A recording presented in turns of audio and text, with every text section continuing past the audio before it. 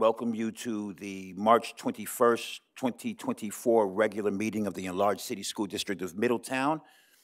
I call that meeting to order at this time, and we're going to ask if everybody would please stand for the Pledge of Allegiance.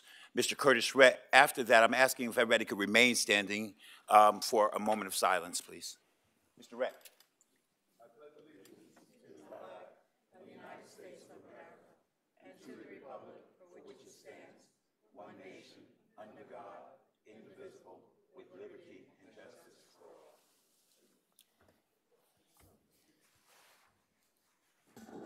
Thank you, President Williams. Farina. Moments of silence this evening. The first moment of silence is for Reynaldo Almonte. Reynaldo Almonte, the uncle of one of our board members. Denise. Mr. Almonte, I did not know him, but from what I've heard and my understanding is that he was a great family man. He raised a large family, 9 children. Very hard worker. He ran his own business, and not an easy business in the food and hotel industry. So he will be missed, and our condolences to Denise Romero. The second moment of silence is for Noah Dan Dunitz. And Mr. Dunitz, to me, is a portrait in courage, and here's why. He graduated from Middletown High School. In 1952, he developed polio. And at that time, for the young people who don't know, polio was what today COVID is or was, and even more serious in some cases. Many people died, especially young people. Many people wound up in wheelchairs, as Mr. Dunitz did for life. Some people wound up in iron lungs. It was a very frightening time in the country until the Salk vaccine. Well, Mr. Dunitz, he was in a wheelchair for life. However, he managed to run a business, family business, Gordon's in Goshen, which I bought equipment from him, a very reliable business. He served his community in a number of instances. He graduated from Boston University with the handicap. So please also remember Dan Dunitz in your thoughts and prayers, and his wife Phyllis was an instructor for many years in this district, a very dedicated individual. I met her at the service again, and she's just as alert as ever. The third moment of silence and the final moment of silence is for Suzanne Krantz. I didn't know Suzanne, but she was a crossing guard for the Middletown School District for a number of years. And crossing guards, it's not an easy position. You're out in all kinds of weather, and sometimes your interaction with individuals is not all that pleasant. So please remember Suzanne Krantz in your thoughts and prayers. Thank you so much. Thank you, Mr. Perino. Mission of the Enlarged City School District of Middletown, Mr. Freddie Williams. Thank you. We strive to provide fiscally sound educational opportunities in a safe environment that continuously supports our diverse student population. We will enable all students to graduate, to reach their full potential, to become lifelong learners, and to be competitive, productive members of society. Thank you, sir. Roll call, Mrs. Moncherie. Mrs. Blumenau. Here. Mr. Estrada. Here. Mr. Perino. Here. Mr. Rhett. Here. Ms. Romero. Here. Ms. Tobiasen. Here. Mr. Freddie Williams. Here. Pastor Williams. Here. Mr. Mitchell Williams. Thank you. All right, thank you. Moving on, need a motion for the approval of the agenda tonight. So move.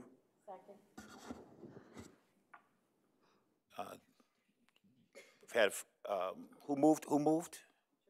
John Perino moved and Oh, seconded by second. Mrs. Blumenau. Uh, Any discussion? All in favor? Aye. Opposed? It so passes. I want to go back and real quick and read this disclaimer.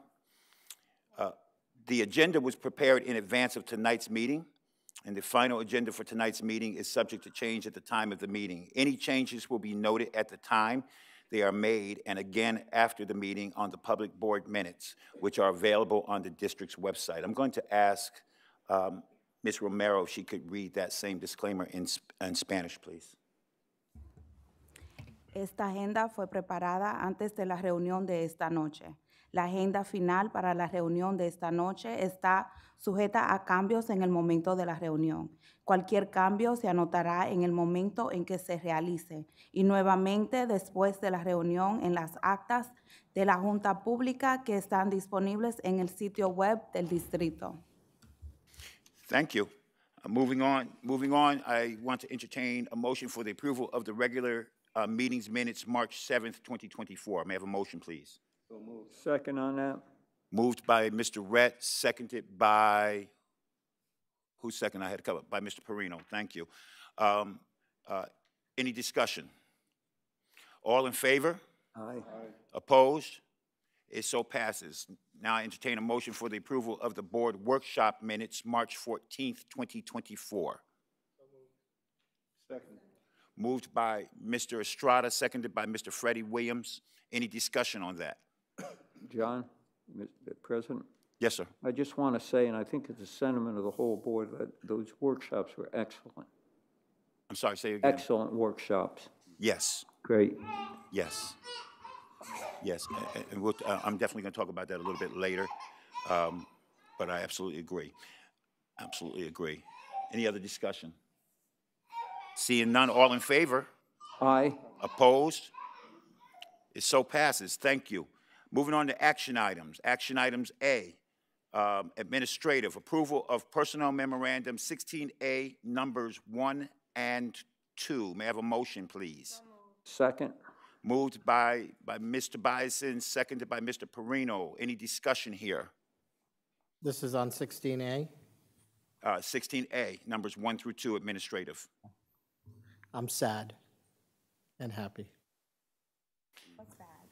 Agreed. Any other discussion? Seeing none, all in favor? Aye. Opposed? So passes. Action item B, approval of personnel memorandum 16B, numbers 1 through 12, instructional. May I have a motion, please? So move. Moved by Mr. Perino, seconded by Mr. Estrada. Any discussion here? Seeing none, all in favor? Aye. Opposed? It so passes. Thank you. Action item C, approval of personnel memorandum 16C, numbers 1 through 6, non-instructional. May I have a motion, please? So move. Moved by Mr. Rett, seconded by Mrs. Blumenau. Any discussion here? Seeing none, all in favor? Opposed? It so passes. Thank you. Action item D, approval of financial memorandums 14D, numbers 1 through 7. So move. Moved by Mr. Perino, seconded by Mr. Freddie Williams. Any discussion? Seeing none, all in favor? Aye. Opposed? It so passes. Moving on to action item E, approval of special services memorandum 13E, numbers 1 and 2. May I have a motion, please? Second on that. Moved by Mr. Estrada, seconded by Mr. Perino. Any discussion? Seeing none, all in favor? Opposed? It so passes. Thank you. Action item F needs no action. There are no change orders on tonight. So we'll move on to action item G, approval of legal notice regarding the annual district meeting and election. May I have a motion, please? So move. Moved by Mr. Estrada, seconded by Mr. Perino. Any discussion here? Now, maybe if the superintendent, for the public's sake, can give the dates out that are part of that approval. The district, isn't that what we're doing, C? You mean for this is for the annual election? Yeah, the dates for the election and The stuff. dates for the election. 21st. The dates for the school budget election are on Super Tuesday, which is May 21st. Thank you. Take note of that, May 21st. All right. Any other discussion? All in favor? Aye. Opposed? So passes. Thank you very much. Moving on to action item H, approval to amend the 2023-24 school year instructional calendar. May I have a motion, please? So move. Moved by Mr. Rett, seconded by Ms. Tobiasen. Discussion or explanation, if we could, of what those changes are. Sure, there's one change to the instructional calendar for this year, and it is to provide a shortened session day for middle school young people only, and that is in order to provide our educators and staff time to do operations items in order to prepare for the transition that'll take place in June. When we begin the construction at Twin Towers.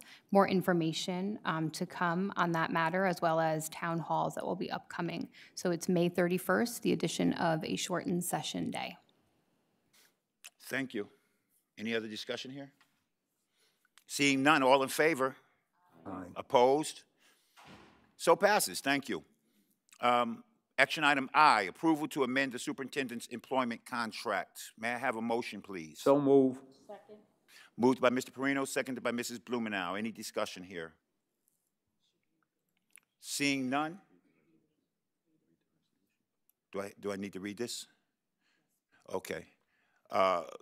Be it so resolved that for the 2023-24 school year only, because the superintendent of schools has been unable to utilize a majority of the vacation days that she is allotted, the Board of Education hereby approves an amendment to the superintendent's employment contract and shall permit the superintendent to buy back an additional 5 days of vacation that she has been unable to use, for a total of up to a maximum of 15 days of vacation that are eligible to be brought back by the end of the 2023-24 school year. Except as set forth in this resolution, all other terms and conditions set forth in the superintendent's employment contract shall remain in full force and effect. Any discussion?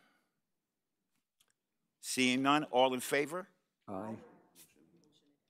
Oh, okay. You start. Let's go back. I've read it. Now, may I have a motion for this? So move. Moved by Mr. Perino, seconded Add that. by Mrs. Blumenauer. All right. Now discussion. All right. Seeing none, all in favor? Aye. Opposed? Thank you. So passes. Action item J, approval of donation from the City of Middletown. So move.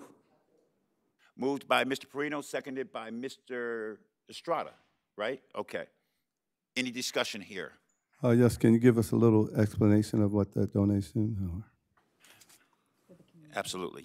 Yeah, sure. I'm going to do a mini presentation during the superintendent's report, but this is, we graciously accept the donation provided to us from the City of Middletown, which is for $5,000 a year for a total of $15,000 in order for us to competitively bid for New York State Public High School Athletic Association events. Thank you. Thank you. Thank you to the city. And any other discussion here? Yes. I think it's great the way that the city and the district has really strengthened the relationship within the last couple of years that I've been on the board. So just from the board, we appreciate the city of Middletown. Thank you. Thank you. Mr. Tabas. I see that the mayor and one of the council members from the city are here. Oh, you're going to take care of it? Okay. Yeah. Thank you. So, any other discussion? We're grateful. Collaboration. We're grateful. All in favor? Aye. Opposed? It so passes. Thank you very much. Moving on to board member recognitions and community updates. When do you want to have the mayor? You're going to do it later? You want to do it during your superintendent updates? Okay, okay. All right, thank you. Yes, let's do that. Well, let's move on to our recognitions and community updates. Mr. Perino, Okay. would you take this part, the Elk Student of the Month for March? March, okay, thank you. Would the administrators of Middletown High School step to the podium, and also the Student of the Month? And also, of course, the Elks. So come on right up here. Take it away, John.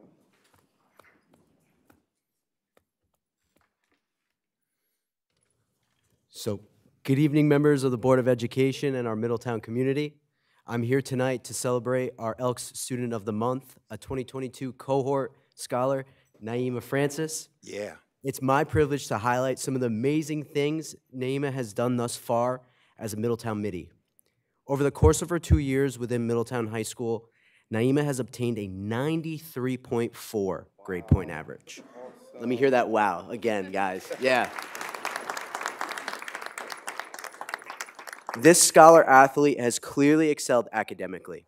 Over the past 2 years, Naima has truly excelled in her language classes, achieving high 90s in both ELA and her Spanish courses. She also states that she has a passion for sciences, taking chemistry as a 10th grade student, which that's typically an 11th grade course that we take here. She also states that she really has a passion for her global course as well. So Naima's drive, dedication, and well-roundedness to her academics is an inspiration to any scholar or adult that gets to know her. Additionally, Naima's teachers have stated that she displays high effort and high achievement, a leader inside and outside of this classroom, and is a dedicated scholar to her studies. Naima's efforts inside the classroom express that she is a serious scholar that approaches her coursework with preparation, dedication, and enthusiasm.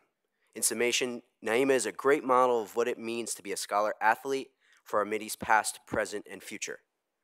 With her academic career flourishing here at Middletown, I would be remiss if I did not mention Naima's athletic career here. In her past 2 years here, we have seen Naima trailblaze her way to a successful athletic career as a track and field sprinter. Throughout her indoor and outdoor track seasons, Naima has reached milestones such as being voted a New York State Scholar Athlete for indoor track. She's become a 2-time state qualifier in the 55-meter dash and 4x2 relay, and is a 2-time national qualifier for the 60-meter dash and 4x2. Additionally, she is a 2-time reigning MVP award winner of indoor track here at Middletown High, which she's nominated by her coaches. And she has the most wins and points scored for females in track and field in the last 2 seasons. These accomplishments are just the start for this swift sprinter. It is without a doubt Naima will continue to shine, represent, and set the standard for our Middletown track and field team and all other scholar athletes. It is my great pleasure to be up here tonight with her. Over the past 2 years, the 2022 cohort has seen Naima come into her own as a scholar, as an athlete, and also a well-rounded individual that I'm sure we all will continue to hear and see shine at Middletown. I wish you more than success here and look forward to seeing you speed toward your finish lines and crush any expectations or goals you may have going forward. Congrats.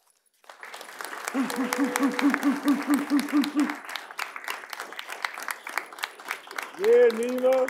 Yeah. Congratulations. Awesome.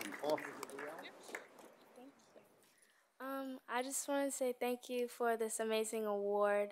It is an honor to be presented this way, and just thank you. Thank you.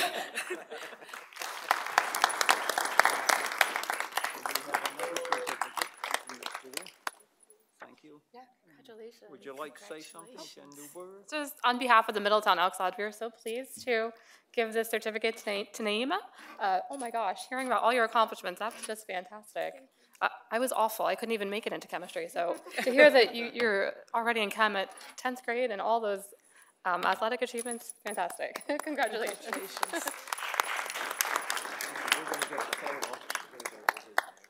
And we also have with us, Mr. Frado did the honors tonight, and we have Mr. Donahue and the executive principal, Dr. Williams, who's going to be an assistant superintendent, and we will miss her greatly. I miss you too. And Mr. Donahue, of course, is going to be the new interim executive principal, and Mrs. Shady is going to be the associate principal. So that was approved this evening. So if you want members of the family of our distinguished guests tonight, if you'd like to get in on that photo, just go right into the instructional room. Any Thank you. board members would like to get in there? It's their time. I'm gonna let them have it. This is about her. All right. Thank you. Thank you. We're gonna go around the table and do our community updates from the Board of Education members. I'm gonna start on this side with Mr. Estrada tonight. We have a lot of people to recognize, so I'm going to pass. Thank you.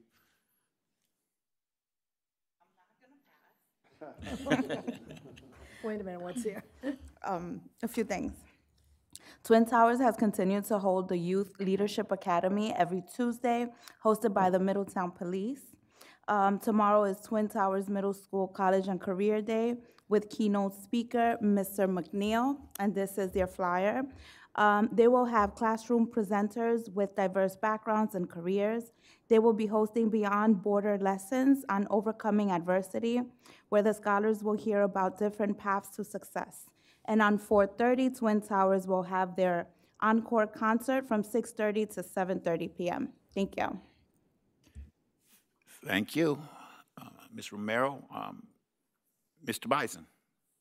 Just a reminder that the OM team at Monhegan is preparing for our trip to Syracuse for the state competitions on Saturday and Sunday of April 11th and 12th.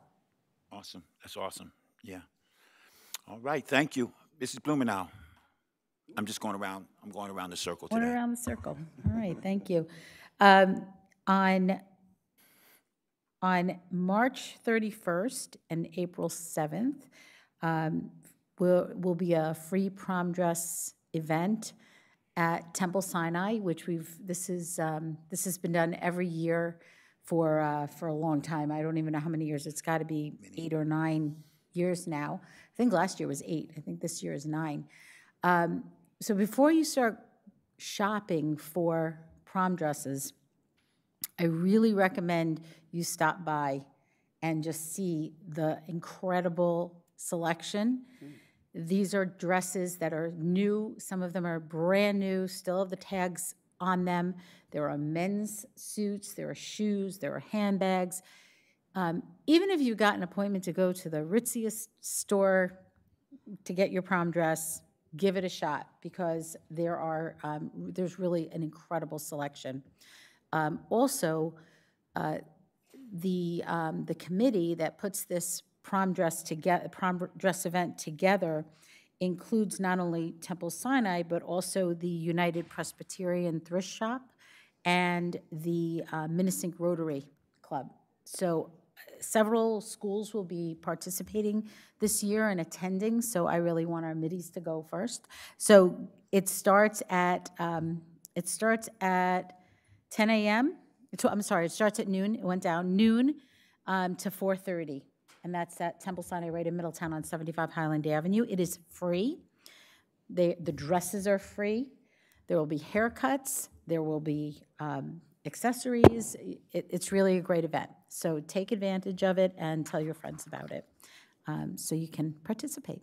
And thank you to Josephine and Ed Bloomfield, who are wonderful friends of the city and the district, for spearheading this event every year for our community. Thank you. Thank you, Mrs. Pastor, a Blumen. question on that. Paula, when can you donate either gowns or suits? and that? Anytime. Anytime. They really do make sure they categorize everything, put everything into sizes before the event. So, way before the event, I'm pretty sure things are all set up already. They've been Right, that's what I was meaning. You can go onto Facebook and check it out too. So And just go as to the soon as temple possible. You can every drop day it to off at the donate? temple. Thank Yes, you. during the day, usually from 9 to 4, 9 Thank to you. 3. Awesome. Thank you very much. Mr. Rett. Good evening. Yes, one of the local organizations, God's Hearts for Women, is having a dinner tomorrow at the Senior Citizen Center across from, the Mulberry House, across from the police station. It's free, and they have a real good focus. They just want to bring women together and have some conversations about what's going on in the community. We had a posting. I guess it didn't show up, but otherwise, yeah, here we go. The focus is called Breaking Bread, Building Connections. So it's a free dinner, and we welcome any parents in the community to come on by and just be able to chat it up with some other local members. Thank you. Thank you. Thank you, sir. Mr. Perino. Thank you, President Williams. As the members of the Elks Council were leaving, they told me that we are arranging a dinner for the students of the month and also the students who helped during the year with the various events of the Elks, which goes back to the community in one form or the other. So that's one thing.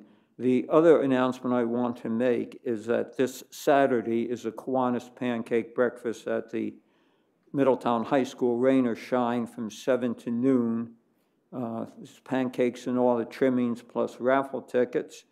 It's kind of a nice morning. The members of the Key Club and NJOTC plus members of the Student Council will be serving. And of course, Kiwanis sponsors the Key Club, Kiwanis Educated Youth. And I want to thank Mr. Kevin Witt for helping publicize this, the pancake breakfast. And I want to wish everyone, for those of us who celebrate Easter, happy Easter. For the Jewish brethren who are celebrating or will celebrate Purim, a happy Purim. And for those individuals who are involved in the month of Ramadan, Ramadan Kareem to you also. Continuing on a moment, a couple quick shout outs to members of our staff here. One of the members of the staff, Amanda Mita, who helped arrange a trip to the senior center by our players. Katie Lucas, Twin Towers Middle School, the chamber singers at the State of the City message did a nice job. Caroline Pasella, who sang God Bless America. And I mentioned Amanda Mita. Another announcement, the No Kids Hungry program, and of course that is a Lions Club program. Glennis Foglia coordinates this. And I want to give a shout out to Our Lady of Mount Carmel Church, who the Knights and the Columbiettes are collecting donations to keep the program going. Presently, there are 108 of our students involved in this.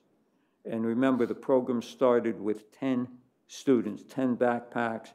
What the program does is feed students on the weekend. Continuing on, Megan Gugliata. We talked about the strings program last meeting. She has shepherded the program right along, and she began the program. She does a nice job. She is an instructor at the high school. And I have more, but I want to I'll save that because I don't want to stop in the middle, so my time's almost up. Thank you. Thank you, sir. Mr. Freddie Williams. I have a couple of things to talk about, but I will wait till next week for the sake of time. Thank you.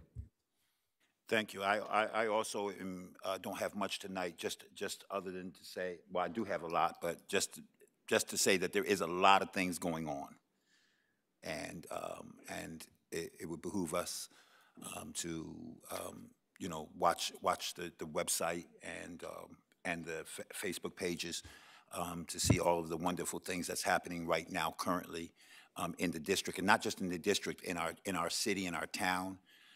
So many wonderful things that are going on, and so I'll leave it at that. Again, for the sake of time tonight. Thank you. Moving on to public participation, opportunity to address the board. The board will designate a portion of its meeting agenda to public comment for a period of up to 40 minutes. Each speaker will be allowed up to 4 minutes. Public is not permitted to discuss topics or matters involving specific individuals. Speakers must sign in, and/or matters involving specific individuals. Speakers must sign in prior to the meeting, prior to speaking, I'm sorry. Speakers are not permitted to cede their time to other speakers. So we open up the desk at this time to anybody who would like to come. I'm sorry, and before you come, Ms. Romero, would you read that same statement in Spanish for me, please? La Junta designará una parte de su agenda de reunión para comentarios públicos por un periodo de hasta 40 minutos. A cada persona se le permitirá hasta 4 minutos. No se permite al público discutir temas o asuntos que involucren a personas específicas. Las personas deben registrarse y firmar antes de hablar. Y las personas no pueden ceder su tiempo a otras personas. Thank you very much. Well, Dr. Good Johnson, evening. you're first. My Welcome. name is Paul Johnson. I'm a guy who read a book, but I read a different book. Just so you know, I'm still in Black History Month because I only get 8 minutes a month. You guys have a lot more time to talk about stuff. And I will be joining Twin Towers tomorrow playing the role of veterinarian. I'm looking forward to that. So if I gave you a card and said, race, your thoughts, 6 words, what would you write? Here's what some people wrote. My beautiful black boys deserve hope. Pay no attention to my packaging. Race, is someone expected to win? Are you what they call white? We won't make it like this. Be twice as good as everyone. This apartment is no longer available. Sag your pants, lose your chance. Yellow, neither white nor black enough. White guilt when I check Hispanic. You need to leave, white boy, spoken to a Native American in a black neighborhood. My name is Jamal, not white. I still cry 51 years later. I'm a redneck, not a racist. Separate only your laundry by color. Bullies grow up, black boys die. There will always be a they. So spoiler alert, I just asked you to do that. But it's not a new idea. A woman named Michelle Norris started the Race Card Project 11 years ago and distributed cards like that and got 500,000 responses to it. And so she published this book 2 months ago. It's a little fatter than Uptown. It's more contemporary. Our Hidden Conversations, What Americans Really Think About Race and Identity. The jacket states, Our Hidden Conversations offers an honest, if sometimes uncomfortable conversation about race, permitting us to eavesdrive on deep-seated thoughts, private discussions, long-submerged memories. It reminds us that in times of great division, honesty, grace, and a willing ear can build a bridge toward understanding and maybe even empathy. The back of the jacket, has a review by Eric Holder. An important, compelling work. In an extremely unique way, Norris captures private, poignant, and instructive stories that are a guide to racial knowledge that can lead to the understanding and healing we so desperately need. Ultimately, she shows that we need not fear the issues we must all confront. Even though it's a big, fat book, it's a quick read. There's hundreds and hundreds of responses, and I offer you the challenge to Fill out the card if you choose. Put it on the refrigerator. Share it with each other. Share it with me. Or disregard the idea. But I do hope you would consider reading the book, because I don't care who you are, what you look like, or what you think. This book will make you think harder. Thank you very much. Thank you. Well, thank you very much.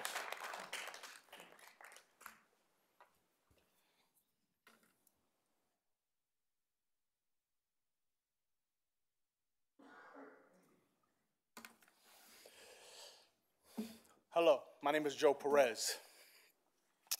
Got a couple of issues here. This is my first time here. I never spoke up on this board before, but I'm not happy with the board. This is about past restrictions. The board is allowing Ms. Creedon to do this. How? How can that be? Is this a school or a correctional facility? You guys are implementing policies of correctional facilities. You gotta walk out children all over the place? What is that? I don't understand. This is the whole board, everybody here? I see a bunch of blacks and Puerto Ricans and a couple of whites. I wish this whole board was white, to be honest with you, because my own brothers and sisters here are selling us out. What is this? You guys are sellouts. Straight up. I'm Puerto Rican. I was born and raised in the ghetto. I know what it is. Now I'm up. But what you guys are doing is, and you've been here, Williams, Pastor Williams, whatever you are, you just selling out your own community, talking about there's so many great things happening in this community. Ain't nothing happening good in this community because you guys are not doing the right thing. You guys are the ones that pull the strings from Ms. Creedon, right? You guys are elected. Do you even know what that means? Do you don't even know what elected means? That means you guys are the boss. You guys tell her what to do. Don't sell yourselves out. What the hell's going on here? I gotta sit here? Don't even make no sense. Then we got, who's Mitch? Is he here? No, he's not here. He's not here? Because I heard he was a school board member. I don't know who he is, but he's an ex-con, so I'm sure he doesn't want his students to be walked around, practically chained up. We're walking here, walking there, and with 2,700 students, you guys don't have the amount of security or nothing. I see fights all the time, and that happened. You guys are sellouts, bro.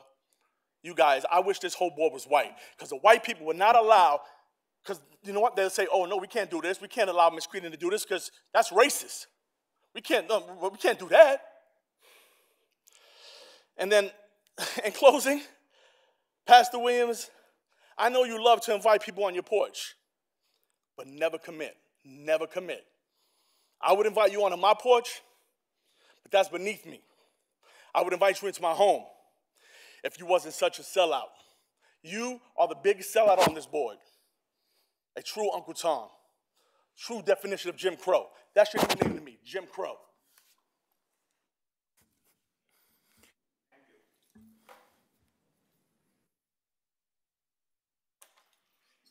Hello, everybody. Good evening. My name is Carol Cuevas. I've been in the community for a very long time. I currently work at Maple Hill Elementary School, and to piggyback off of what he's saying is, what you're saying is not true. I work at Maple Hill School, elementary kids. Them kids are, no, them kids, they hit monitors, they curse at you, they hit the teachers. There is no respect at all. It doesn't make any sense. There needs to be accountability with the parents, because as these kids get older, it's gonna get worse. There needs to be zero tolerance with these kids. It is horrible to have to go to work and get kicked and hit by a second grader. It doesn't make any sense. And if you do something to the child, you're gonna be in trouble. You're gonna go to jail, or the parents wanna fight you. It doesn't make any sense. There needs to be accountability. These parents need to be accountable for what these kids are doing. Like I said, it's just gonna get worse as they get older. And you guys know me. I've been in this community for a very long time. You know my kids, you know my history. But something definitely needs to be done. I don't know, but something needs to be done. It's horrible to have to go to work and be hit by a second grader, a fourth grader cursing you out, fifth graders. It doesn't make any sense. They have no respect. It's just horrible, and that's why I wanted to come in here today to let you guys know. Something needs to be done with these little kids. Thank you. Thank you. Anybody else?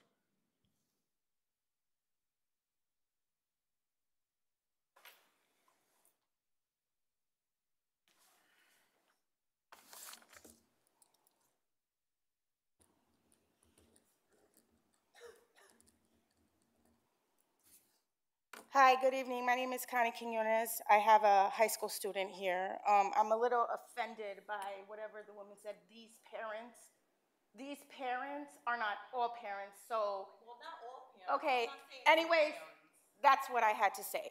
Okay, so in any case, I'm here to make a public statement because I know you guys don't respond. I want it back in writing, but I want to make it public so that we don't get to a point where it says, oh, we didn't know you addressed us, blah, blah, blah.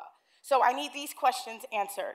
I need to know why we have to go on pass restriction for the entire rest of the school year, why such a harsh punishment, and why do all the 95% of the good kids or the kids that make good choices are still being penalized for the ones that are making bad choices. We are putting in the kids' mentality that we all suffer when someone does something bad. That is not something good to teach our children. We do not punish all the kids when the 2% act up. What are we teaching our children? The whole team pays for it?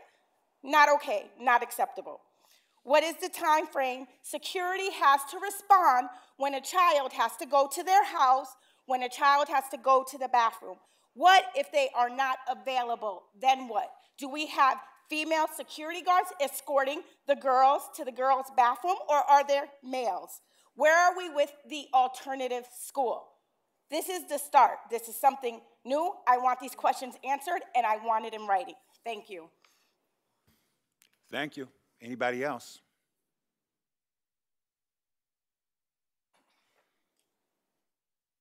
All right. Well, thank you. Somebody speak up. Speak to the Jim Crow dude. Yeah. All right. If there's nobody else, we're going to move on. There are letters available on board docs, a letter available on board docs that you can go to board docs and read. I'm going to turn it over into the hands of the superintendent for our superintendent updates at this time. Mrs. Creedon. Great, thank you very much. Thank you everybody for coming tonight. What a wonderful night to celebrate our young people. Tonight we have Mrs. Janet Farrar, Miss Herm, Miss Adams Brazil, and Mrs. Tupico for our Scholastic Arts recognitions. And just a little side note, we got a sneak peek at some of the artwork that they are going to be celebrating this evening. If as you walked into the lobby area out here, all of the artwork that's hung up on the hallways is representative of our incredible young people and the accomplishments that they've made. So, friends, come on up.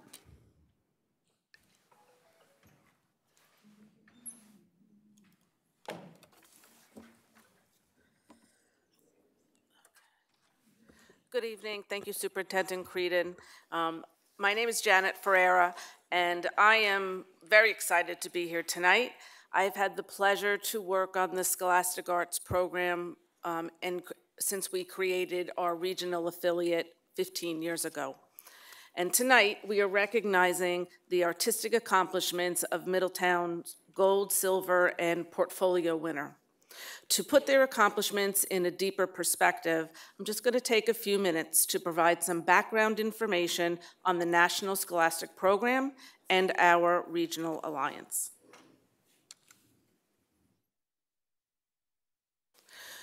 The mission of the National Scholastic Arts Program is to identify young people with exceptional artistic talent and present their work to the world through the Scholastic Art and Writing Award Program.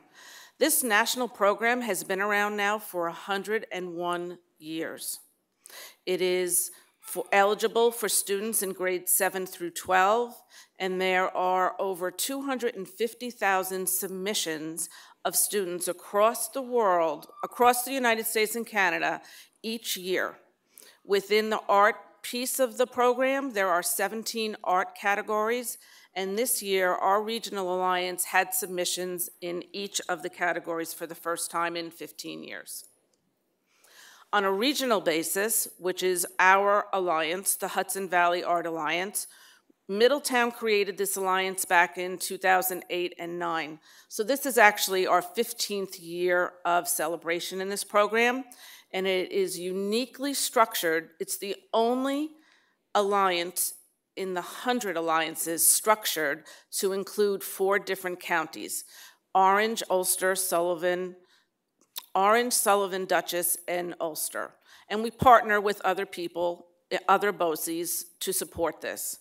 This year, we had over 600 students and over 2,600 submissions with 25 schools across the 4 regions.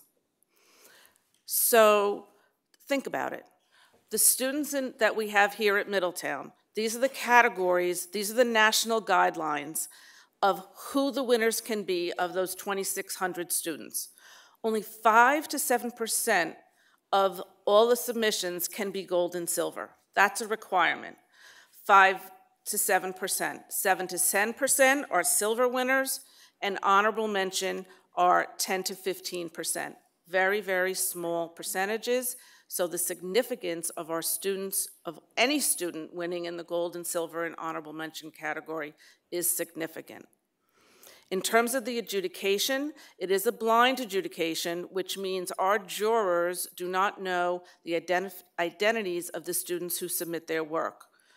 There is a freedom of expression within this program that is a requirement, which means no work is disqualified based on the basis of its content. And importantly, the criteria for the judges in the adjudication are based on 3 areas: originality, technical skill, and the emergence of a personal vision or voice.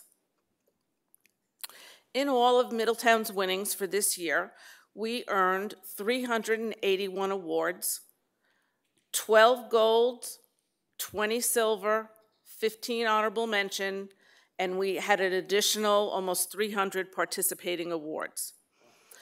I am really excited tonight because in addition to the winning results that are here, we had the highest number of gold and silver winners, 32 pieces, in the last few years. So our artwork and our student participation is getting stronger and more significant, which is a reflection on the students and our teachers. Additionally, we had multiple students who won gold and silver awards. We had 5 students who won more than 1 gold or silver award. We had our first portfolio winner in 15 years, and we had our first video submission, which was a gold winner. You're going to see both of those pieces tonight. So there was this was an exciting year for Middletown in this program. We have already had our regional recognition. We had a big ceremony at SUNY New Paltz on February 2nd. We had over 800 students and families participate across our regional alliance, and we had the exhibition of all gold and silver winners for all the schools up for almost the whole month of February, the 2nd to the 29th.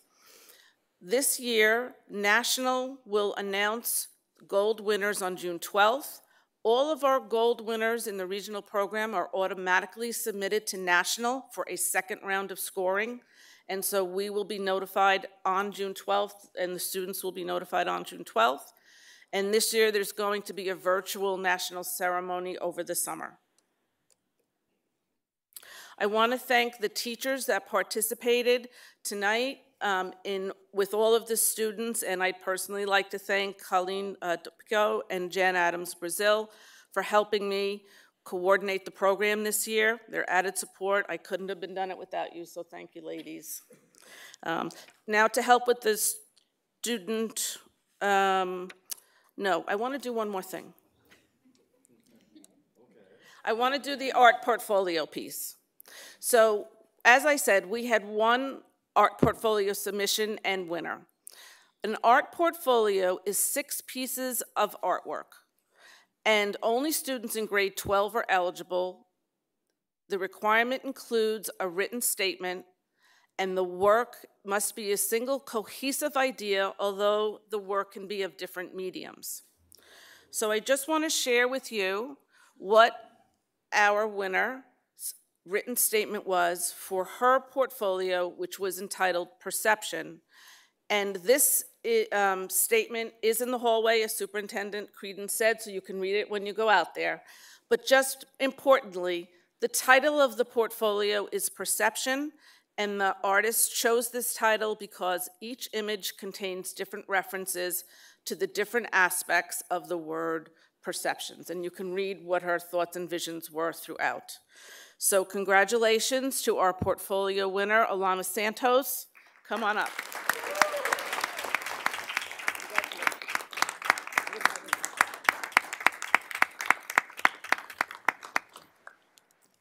And we're going to show her artwork, her 6 pieces.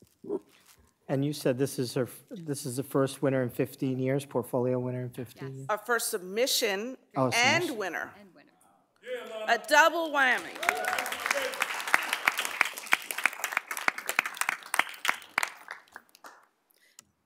And these are outside in the hallway. Congratulations. Great job. So now I'm going to hand it over to Dana Herm, who is the department chair, for the gold and silver winners.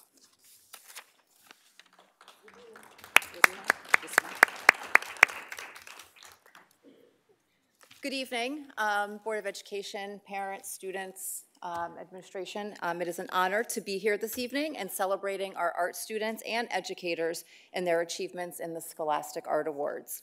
The prestige of the Scholastic Art Awards is obviously well known, given what Janet just had mentioned, and it's truly gratifying to witness students who had worked earlier in their artistic journey and are now achieving our silver and gold awards. Like she had mentioned, the percentages are very low for our winners, so you may submit artwork as freshmen, but through their perseverance and dedication to their craft as they've progressed on throughout the years, they're now silver and gold winners.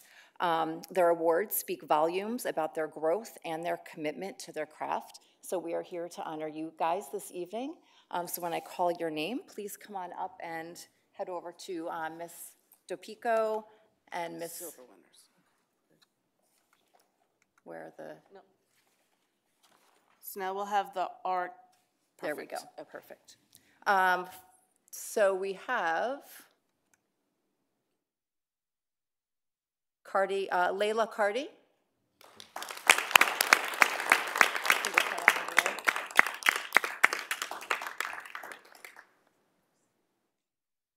Sabrina Diaz.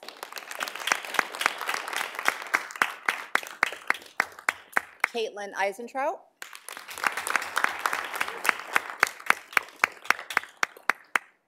Liana Geiger.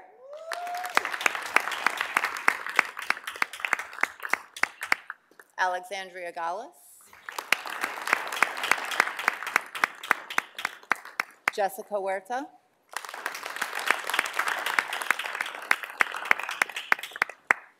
Johara Johnson.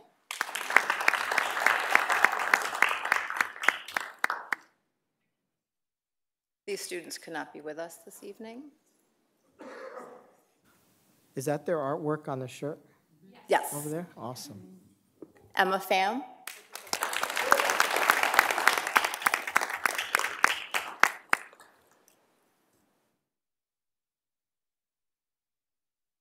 Kayla Torres. Madison Torres. Jocelyn Wilson Gomez.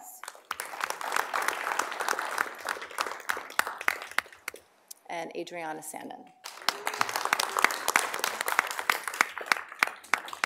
Congratulations to all of our winners. I would like to call up Dr. Williams so she can introduce Adriana Sandin with her video submission.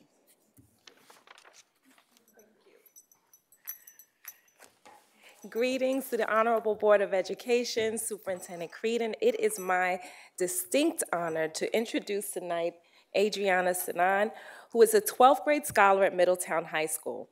She is a highly achieving, multi-talented scholar whose post-secondary goals include attending either UAlbany, one of my alma maters, or Oneonta to major in biology because she wants to major in the medical field. Additionally, she wants to become an animator.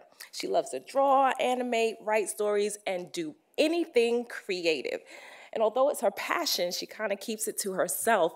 In fact, this is the first year that she entered the Scholastic Arts Contest because she didn't have the confidence to put her artwork into submission.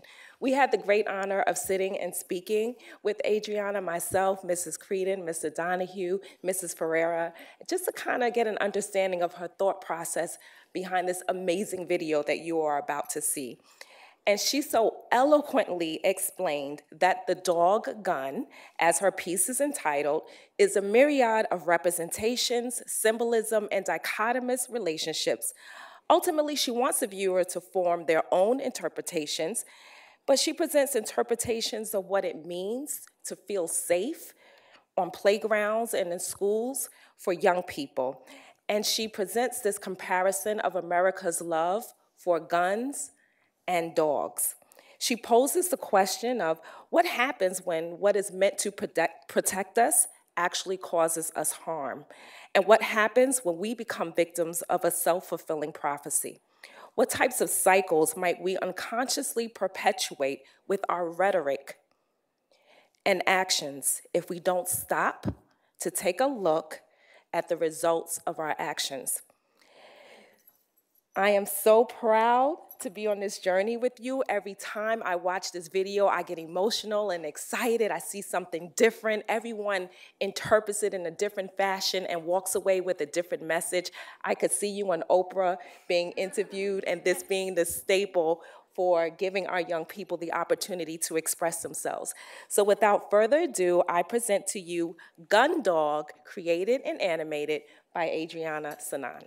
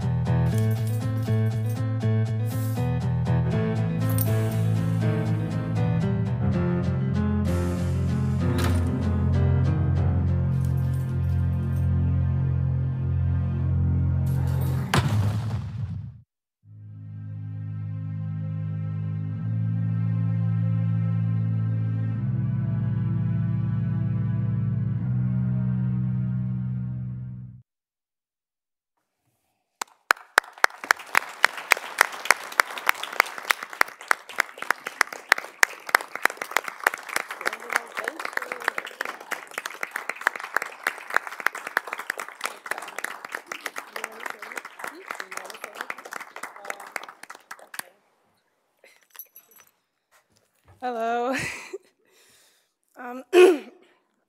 I want to thank everyone for, well, the administrators that I got to talk to for supporting me with this piece I've made. Like she said, it is my first time entering a program, Scholastic, like first time entering a Scholastic program to send in my, like, stuff I create. Usually I don't share it that much, so this is nice. And it's interesting how it's sort of like united this issue. It brings a lot of attention to some people, and it's a good reminder of like what is happening. It's an issue in America, gun violence and school shootings. It's pretty relevant. It's nothing new. So I want to thank everyone who's been supported me. My family, I've showed them, my friends, they give me their views on it. So thank you. Great.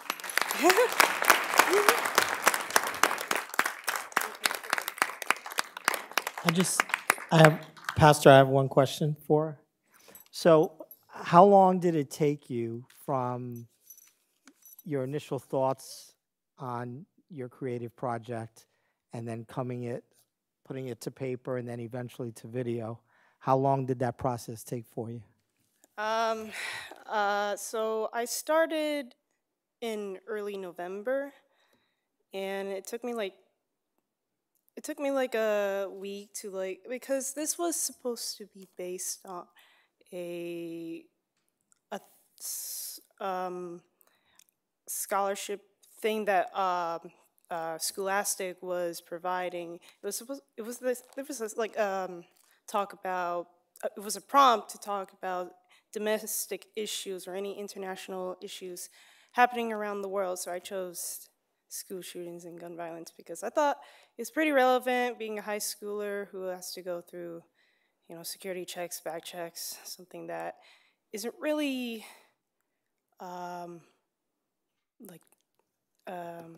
common in other schools in here.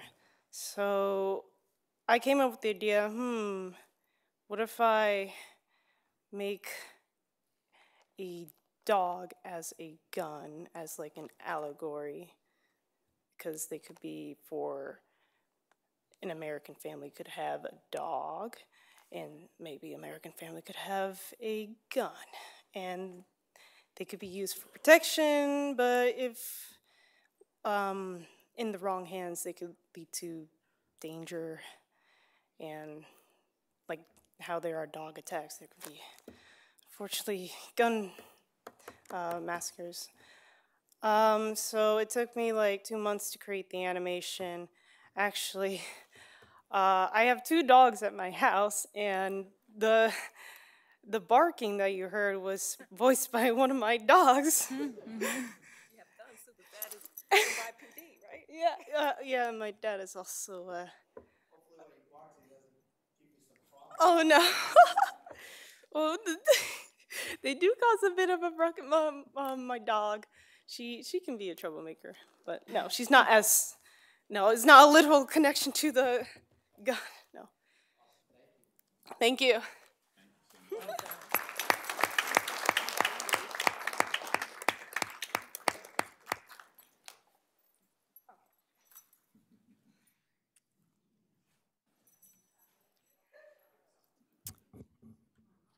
So now I'm going to invite our instructional leader, Mrs. Kuntz, to the podium, because in addition to one of our young people, Alexandria, being honored for scholastic arts tonight, she's also being honored for her written word too. So Mrs. Kuntz and Ms. Sheedy. Hello, good evening, President Williams, Mrs. Creedon, Ms. Sodoma, and members of the Board of Education. On behalf of the high school team, Ms. Sheedy and I are honored to recognize one of our outstanding 12th grade scholars, Alex Golis, who has recently achieved a remarkable accomplishment in the world of literature. Alex's poem, Haunted, has been selected for publication in an upcoming anthology by Poetry Nation. This is a testament to her talent, creativity, and dedication to the humanities. Before we hear Alex read her poem, I would like to share a little bit about Alex and why we're so honored to recognize her tonight. Alex is an active and valued member of our school community, participating in various extracurricular activities, including the robotics team, Odyssey of the Mind, and mock trial. Her passion for photography shines through her award-winning photographs, some of which you can see on the screen, and she serves as the official photographer of both the unified basketball team and My Sister's Keeper. She perfectly captures their spirit and the camaraderie of her peers. What makes Alex truly remarkable is her strong work ethic, commitment to continuous learning, and a passion for pursuing her dreams. Alex initially planned to pursue a cybersecurity career in the military, and it's worth noting that she scored higher than 95% of 12th grade females on the ASVAB in 2 subtests. But as Alex says, when one door closes, 50 more open. Alex has been accepted to, and after graduation, will be attending the University Technical Institute in Morrisville, North Carolina, also known as NASCAR Central, where she will concentrate in pit crew, honing her skills in a field that combines her love for mechanics and teamwork. Alex's achievements in both the literary and technical realms serve as an inspiration to all of us around her. So without further ado, we'd like to ask Alex to come to the podium and read her poem, Haunted.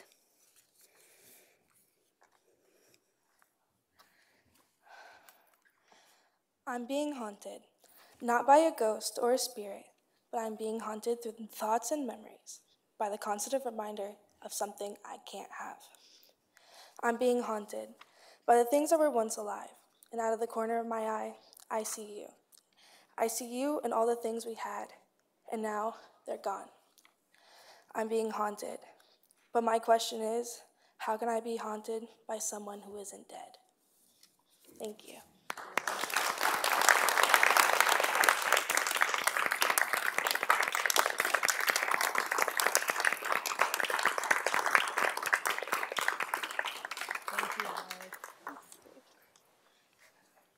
Thank you for letting me share this with you guys today.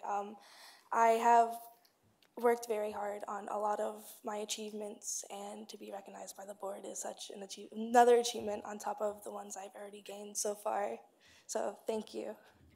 Congratulations. Thank you.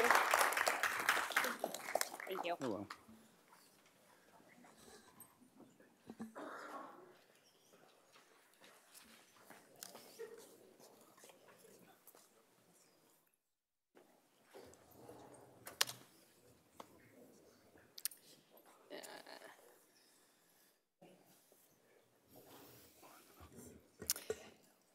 So tonight we wanted to just take a quick moment and make sure that we formally recognize the donation that the board and school community accepted this evening. Really important to highlight that it is incredible to have partnerships that impact us positively. So tonight we're honoring the city of Middletown and their ability to partner with us to continue to bring economic impact to the Middletown City School District and the surrounding community.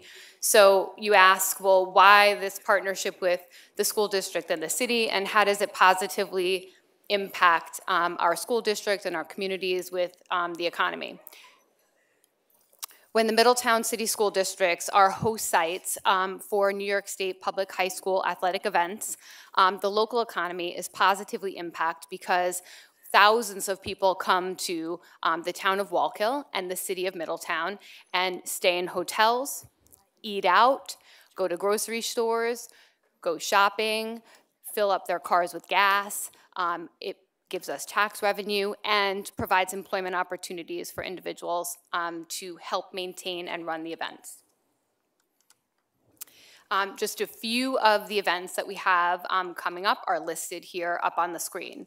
And in order for a school district to receive the bid for the ability to host the events as a host campus like Middletown is for these events that are listed, the goal of that is to get your bid as close as you can to a $0 value.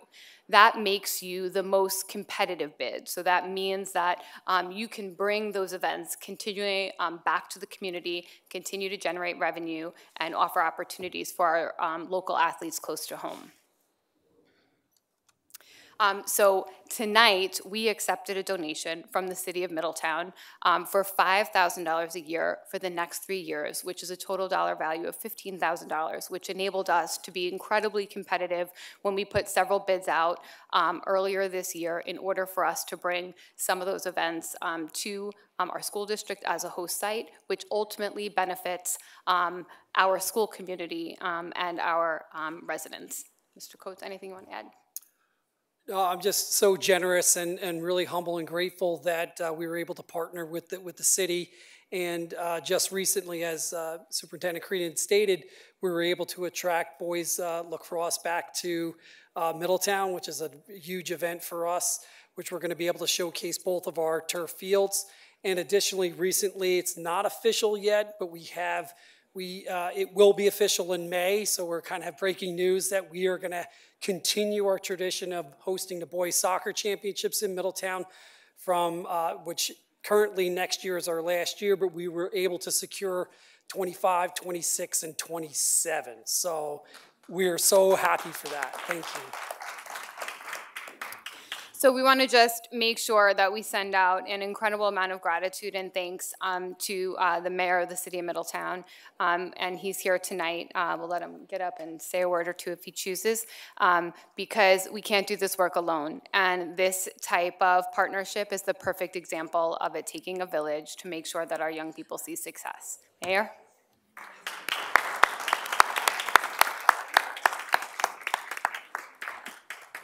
Thank you, and what a great night to come to, with the acknowledgement of all the students and their success. But I have Dr. Johnson here, who spoke earlier. He's also a councilman in the city of Middletown, and your very own Kevin Witt, somewhere running around here, also a councilman. And so we appreciate the acknowledgement, but your resolution read that it was a donation, but we look at it as an investment into the school district, into the community, and into not only Orange County, but the greater Middletown area, where the impacts are very, very significant. We're hoping that this will set an example for other communities around the greater Middletown area to also get involved in this, because this is really, really big dollars. The multiplier is huge when you examine the numbers, and to showcase this magnificent facility that the taxpayers built over the years, and the expanded and the recent improvements on the lower end here. It's just very important for us to make as much use of this facility as we can. So I encouraged our county, the town of Waukegan, I believe the county is interested, and the other communities in this greater Middletown area to become involved in this project, because, as I said, it's not giving money to the school district, it's investing in our city and our community in the greater Middletown area. So thank you for the acknowledgement. Appreciate it. Thank you, sir. And Amy? And just quickly to identify that on your tables in front of you, you have the most recent economic impact report that was presented in September of this year. And we will be honored to recognize later this year Orange County, who has made a significant donation of $15,000 a year for the next 3 years. So it's really exciting to have those two on board and partnering with us. Amy? I just want to mention, first, I want to apologize to the mayor. We probably should have had him up earlier in the agenda so everybody can see it. So hopefully he'll be back, excuse me, each of the next 2 years as well as part of the donation. So we continue to remind the community of the partnership. And it's not just this that the city provides, is on track and field championships, when we have obviously over those 3 days, tens of thousands of people. The parking, the city's been nice enough to kind of help the parking issue on the side streets, because that's, and the community itself, who allows us to put these stuff together in order to provide the state of New York and its residents with a great perception of Middletown. But what people don't understand sometimes is how close you are to losing these events. Athletic Director Coates mentioned about the next 3 years for soccer, but there were other communities that bid for that. So, and we just saw recently the boys basketball state semifinals, which historically have been held at Glens Falls each and every year for decades. They just lost it to Binghamton, not because they didn't have a zero-sum bid, but because Binghamton actually gave them a bid that added money to the State Public High School Athletic Association. It's very unusual for communities of our size to actually host events of those size. Typically, it's Binghamton, it's Albany, it's Rochester, it's Buffalo. So it's a testament to everyone here in the school district, everybody in the city of Middletown, for helping to coordinate all of this and putting it all together, because it is a big event. I encourage our other fellow municipalities, as the mayor did, to take part as well, because the benefits could be extraordinary. And then, we're looking at, this is just state finals, but we also host a lot of sectional finals, which are all of the 16 school districts in Orange, Sullivan, and Dutchess County. I know in softball, we're having the softball championships in May. So those are people who may not stay overnight, but they're here eating lunch or dinner or whatever time they are here in the community. So thank you to the city, and hopefully we'll have the mayor back next year doing this again earlier in the agenda. Thank you. Thank you.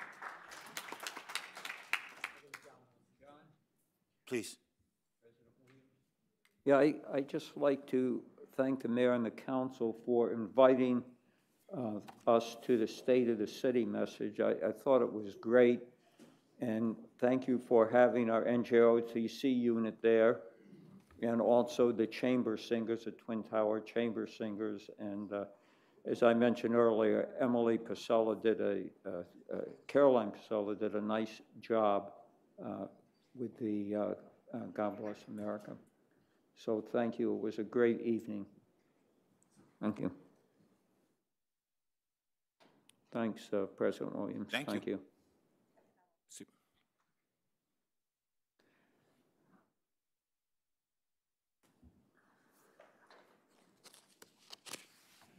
Great, so we're back again this week with yet another component of our budget proposal. Tonight we'll be focusing on capital and benefits.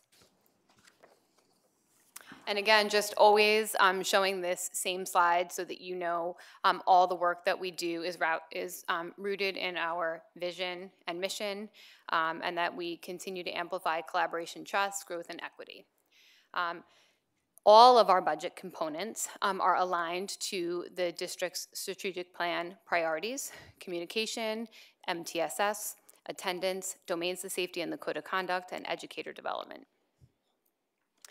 The budget development process starts months and months and months before we actually come and present the first set of recommendations, and includes lots of opportunities for us to collaborate with community partners and folks that are engaged at both the local level and school level.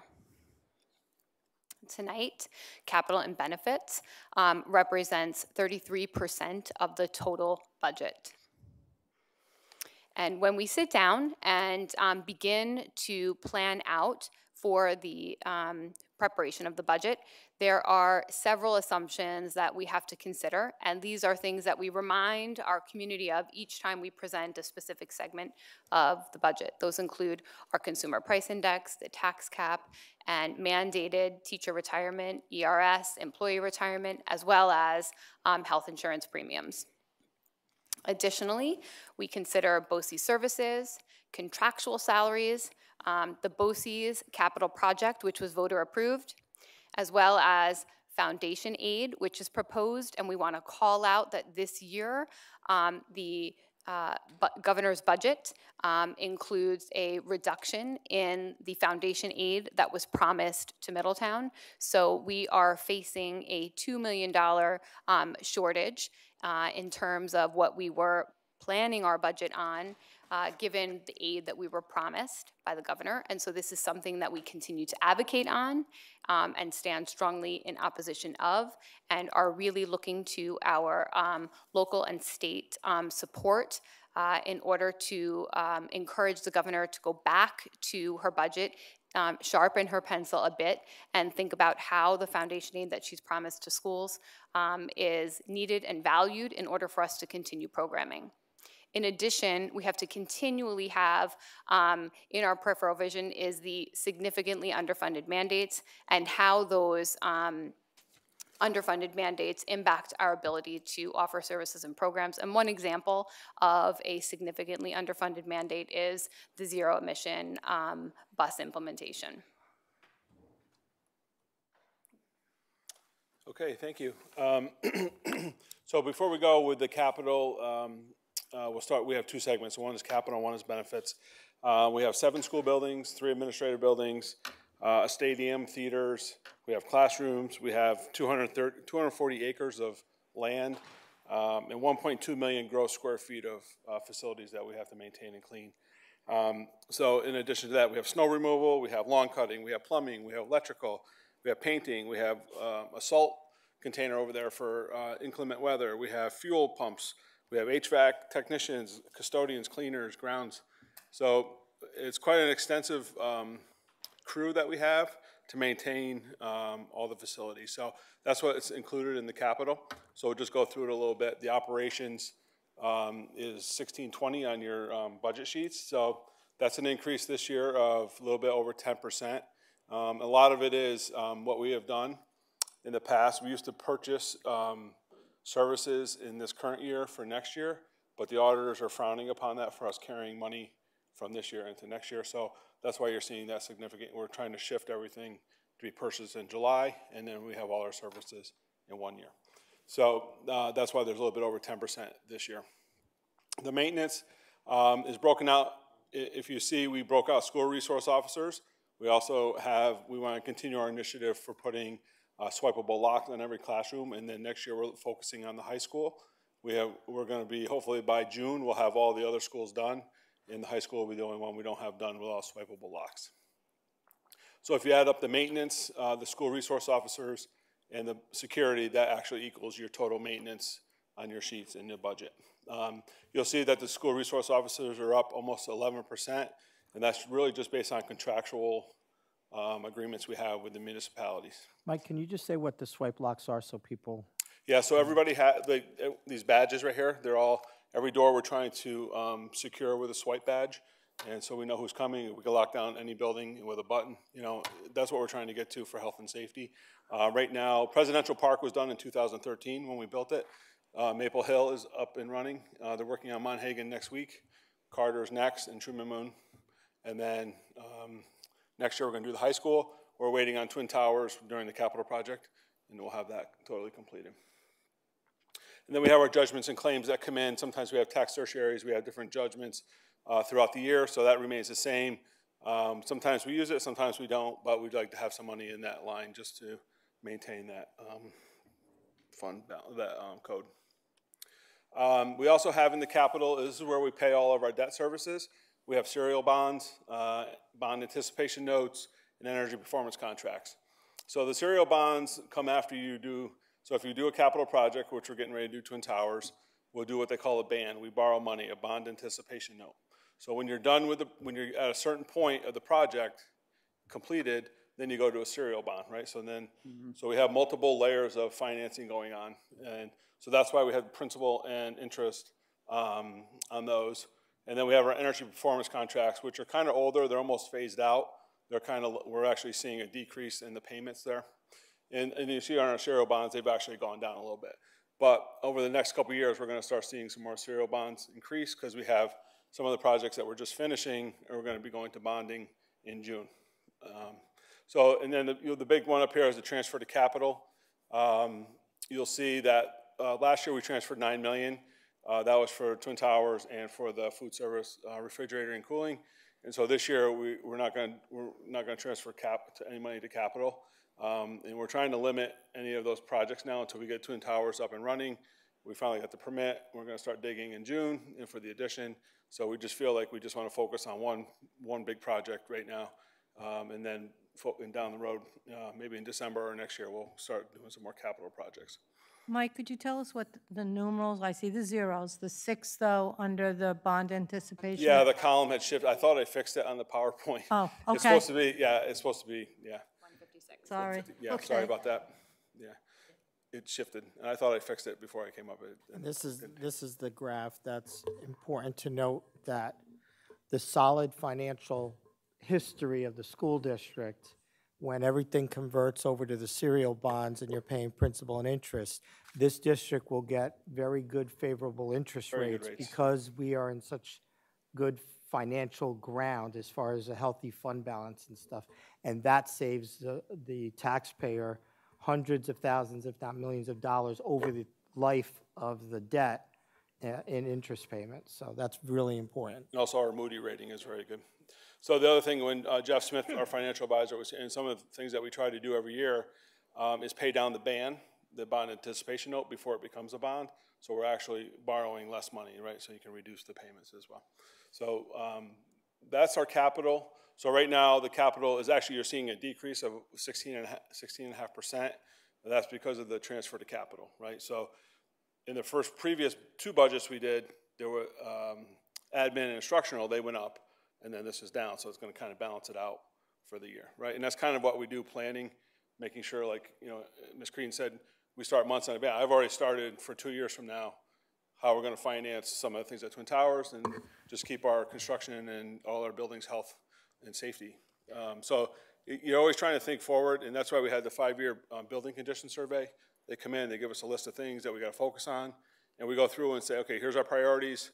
What do we really need to focus on to make sure we can have a school open and everybody's health, the safety is paramount in that building.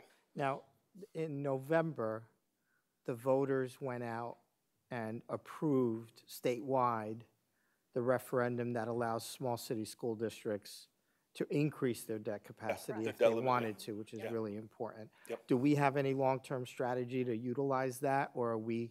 We're under that right now significantly.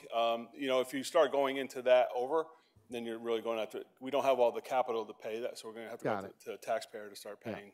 You know, but I think, you know, as debt runs off, you want to keep up with it because otherwise it makes it difficult down the road to. Well, you always want to have debt, right? Because we get about 75% aid from the state, right? So they're paying. We get a revenue source for to pay the bonds and bans. So we always want to keep that moving, right? And keeping construction and, you know, like I said, health and safety in the buildings, right? That's what we need to do. We need to make sure that staff can come in, students can come in, and you know, we can have instruction every day. So that's our focus. So that's the capital. Don has a question. Oh, I'm sorry. Go ahead, John. Yeah. I didn't see you. Thank you for the presentation, Mike. A couple of questions. At this point, our Moody's bond rating is? Yeah, it's I think it's AA, big A and 2 small A's. Okay, AA. And, you know, people who might not be familiar with this, why is that important? Well, it's important, as Mr. Estrada said. We get great. We have great people. Many people will apply to buy our bonds or that will sell our bonds, and so we get favorable interest rates, and they also give us points back because we're doing, you know, such good business. And the second question, comment, in the latest edition of On Board, which is our publication, our Board of Education publication from the state school boards, apparently the legislature has rejected the governor's proposal. And if that holds, do we know what that might mean for us? I mean, what we're anticipating or hoping for is, you know, we've had the great support of, you know, the mayor, our congressmen, and senators. And what we're hoping for is that we close that gap so that the foundation aid, that gap of $2 million that we see right now, that if the governor goes back to the budget, that we'll see that that will reduce. And also, I think there is the legislature's concerned about the safe, harmless provision. Yes. They don't want that. They don't want the governor to eliminate that, which I don't think we were affected this year by safe, harmless, were we? Because we're a growing district. Yeah, we were not impacted by that, but that is correct. They're advocating very strongly on that behalf. And you're going to a meeting, are you not, with some of the legislators and to advocate for our position? Yeah, we have the opportunity as a small city coalition to be with my brothers and sisters at the small city and advocate in that avenue. Mr. Tuttle works with the business officials and those advocacy groups. And then tomorrow we have an opportunity to meet with Skoufis and Brabenac in order to advocate on behalf of the county and the impact on local school districts. That's going to be held at Goshen. Thank you. Are there any more questions about the Capitol? No? Okay, so we'll go into the benefits. The benefits this year, we're seeing quite an increase in our teachers' retirement system. The employee retirement system, almost 7%. The Social Security is up about 2%, and our workers' comp about 2%. So what happens is when we have our ERS and our TRS keeps increasing, you know, we've hired a significant amount of staff, right? And then we're responsible for part of their contribution to the retirement system. So that's where we're seeing the big increase on those levels right there. And then life insurance, that's mostly for administrators. That remains stagnant at the same level for the past few years. Unemployment insurance, that's kind of remaining the same, although obviously we're not in a state where we're laying off people right now, so it's kind of good. Disability insurance remains the same. We're seeing an increase in our hospital and medical. As you know, we've switched from our own self-funded plan back to Orange Ulster, the health plan. So we're just taking some money and putting it in there. And again, as the premiums and the cost that we're experiencing with claims, you know, I was just at the BOCES meeting the other day. You know, all the claims are just on a rise. There's these big significant claims that are coming in, all the district-wide, county-wide now. So we were experiencing it locally, and now it's county-wide. So I got a good glimpse of what was actually happening there. The welfare and benefits, that's contractual, that we pay a certain amount of money to the collective bargaining units each year based on the number of members they have in the group, and that number remains the same. So we're looking at almost 10% increase on the benefit side. Really just, you know, we've been trying to get to where we have enough staff, security, emotional support, social emotional support, and classroom teachers and administrators and things like that. So that's where we're seeing the 10% budget increase there. So this year, just give you a glimpse, boy, I really messed up on those slides, didn't I? So the proposed budget, what we've done for the past we did the administrator, we did the program, and then we've done capital and benefits. We're looking at $261,752,136 budget. So that's an increase of about 3.19%. And that's the number I'm super focused on, but that's going to depend on where the governor comes in with revenues and what the board decides to do about closing our gap to get to that number. So we'll have more conversation next time we meet, and we'll do the revenue side. But that's where we are in that piece. So so people don't get confused, that is not the figure that we have to, that coincides with the tax. No. No, that's not our tax. Our 2% tax limit right. that we have before we'd have to go to a supermajority on the vote. But I also do want to make the comment, I sent out an email to my fellow board members, and I think you guys as well, last week about stories that are starting to creep in from throughout the state in regards to layoffs. There are a lot of school districts right now that, because of the financial situation they're in, based on the governor's proposal right now, that they're anticipating laying off a lot of staff. I think I've seen Carmel locally, more locally to us, a couple of Long Island schools, some upstate. You know, it's something that we need just to keep an eye on. I don't think it'll affect us this year, but if you continue to have foundation aid proposals like the governor just made this year, eventually that'll catch up with us. But, you know, the good thing is that we're in good, sound financial footing, and that's because of years, if not a decade, more than a decade of really sound financial budgeting that's led to this. And so when you see the storms, you know, you have that rainy day, the rainy days are coming. And so it's important to be in a good position because, you know, there's strong headwinds right now, budget-wise. So hopefully, I think the budget's going to be fine, and I think it's going to make up, you know, knock on wood, the shortfall for us based on what I'm hearing up in Albany. Mm-hmm. But that doesn't mean that next year we won't have an issue, so. Yeah, I don't think that we believe at this point that we will be in a position, you know, that some of those other districts are in. And the other piece that they have complicating it is some of those districts are experiencing, you know, more dramatic enrollment declines. And, you know, we're not seeing that. So I think that while, you know, we believe that we will have to come out to the taxpayer with a little bit of a different budget than we have in the past, you know, it won't be at zero. Or we won't be giving back to the taxpayer like we have done. We don't believe that we'll be exceeding the tax cap. And I know Mrs. Blumenauer and Mr. Perino have a question. Just one last one. When you meet with the legislators, I think it's important for our district to emphasize that somewhere along this calculation, there has to be a benefit for enrollment increases. Mm-hmm. Because of the fact that there are no enrollment increases, we're pretty much the only school district between Albany and Westchester that has enrollment increases, mm-hmm. for the most part. Mm-hmm. But the adjustment in foundation aid you know, every once in a while they'll throw in a kicker, a little extra because for school districts that have enrollment increases, but they typically don't take care of them because there aren't that many.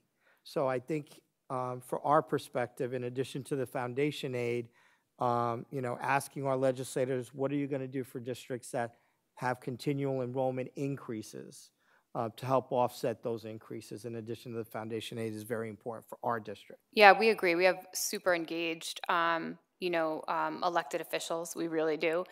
They've been asking Mike and I to provide information to them with regards to our thoughts on the governor's proposed budget, as well as some of those impacts. What does our enrollment look like? Because our story is uniquely different than some of our local districts. And so we appreciate the time and attention that they've given to us so that when they advocate, they're advocating for our voice and not just every school district in the county, but Middletown specifically.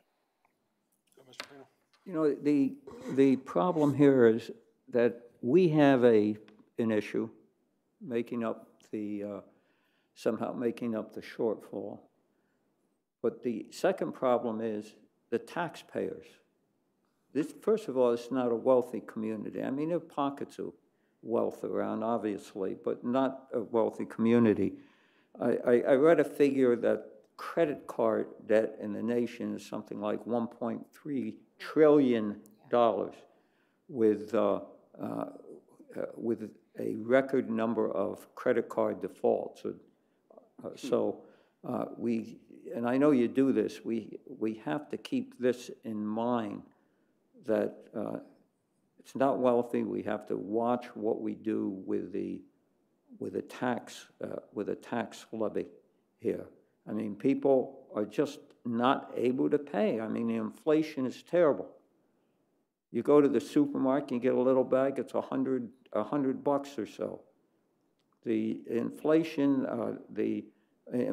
rate, they say it's only 3.1%, but it doesn't take into consideration food or energy, which affects everyone in one way or the other. So, again, you know, when we come up with a final levy, let's be extremely conservative. So that's my piece tonight. We just have to. So, Mr. Perino, every year we go through this cycle, right, waiting for the governor's Yep. budget. We've been doing it. It's my 8th budget, and every year I've been waiting. And you've done a good job. Yeah, You've done an excellent job. Right. And it never comes in on time, right? So we're always sweating, right? So sometimes we have to put the budget, you know, out to the voters because we have to adopt it. You know, sometimes the budget's not done. So we're, you know, taking our best guess at that.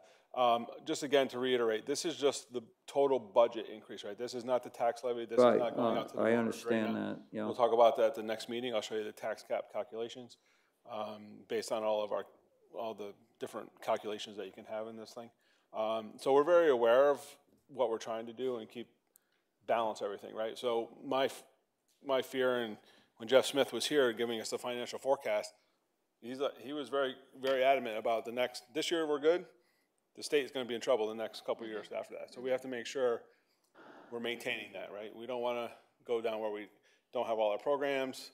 I mean, we have a significant amount of programs in this community. Yeah, and we do. You know, just for instance, our buses, they travel 2 million miles a year, right? That's a lot. That's a significant amount of mileage on a bus. So it's important for us to maintain these things, right, to get the children to school and to all their programs. So, any other questions? Paula, did you have a question? Just a quick, if you go back one slide to the insurance. Just out of curiosity, I know several years ago we went to self-insured, and then we made the educated decision and choice to go back to Orange Ulster, yeah. Yeah, the co-op, basically. What is the savings there? So in 2017, we went to self-funded, and then we saw significant savings over those several years, right? The past 2 years alone wiped out that savings. We went right back to where we were in 2017. So I don't know the exact savings. We're going to have to go through a year cycle. Will it be higher? Yeah, it's going to be higher. But, you know, the premiums are higher. You know, we're getting to a point. Yeah, we're getting to a point where health insurance is one of the driving things in any industry. You go in private industry, it's way worse for those folks. I mean, they pay a ton of money for. Yeah, and I think our insurance is pretty good. I mean, it covers a lot. You know, it's a pretty good insurance program.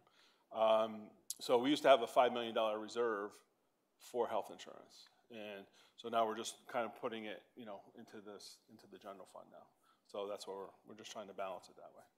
But one of the things we've had the opportunity to get a bit of a window into now that we're part of the health consortium and Mike represents the district at those meetings is just how high the insurance claims are coming in, you know, across the area. So everybody. we are taking a long sigh of relief that the burden of those high cost health insurance submittals are no longer just on our shoulders. They are spread out across the consortium, which is going to ultimately save the district a large amount of money in the coming years. Thank you. Any questions, anybody? So just to quickly remind folks that on April 10th will be our next opportunity to engage with the community about the budget. We'll do a virtual lunch break option at 12 o'clock. Come join us, ask questions about the budget, dig into it in any way that you want. And on that same day, we will do a budget recap community meeting. That's an in-person session. So all of the in-person sessions are right here in the Library Media Center beginning at 6 p.m. And then up next at the April board meeting is revenues. And just some snapshots here to remind us why we do the work that we do. We want to thank you for the opportunity to review the budget this evening. And just one other thing, all the presentations are still up on the website, and then you'll see what the board members get with account codes and everything. You'll see what the proposals are there. Okay? Crystal, you see your baby up there? Your little baby, you said. I said, look at your baby. Some state champion up there, I guess. State champion. Yeah. Thank you. Thank you. Thank you, guys. Thank you. All right. Let's move on. Board member roundtable. Board member roundtable tonight. I'm gonna do like we did for community reports. So I'm gonna start over with Mr. Estrada for board member roundtable. Sure. Thank you, Pastor Williams. And I want to thank you and your generation of families for your support of Middletown over decades and decades and decades and decades and decades. I'll leave it at that. Every board member, I gave each of you what's called a district data set. BOCES this year has decided to kind of personalize by district some of the information for each school district and ahead of their budgets. This one's Middletown's. Since I serve as a liaison for Chester, I also have a packet for them for their board meeting.